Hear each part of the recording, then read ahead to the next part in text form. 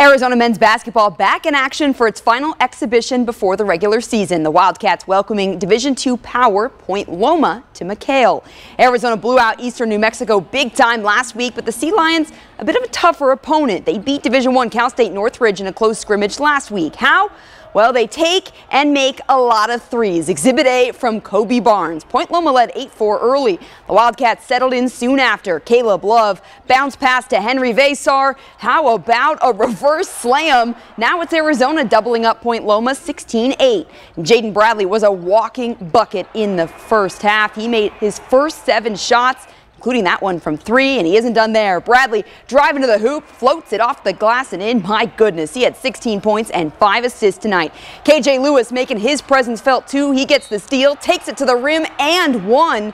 Arizona goes on to win its second exhibition 113-64. Next week, it's the real thing. The Wildcats open the season against Canisius Monday at 8 p.m.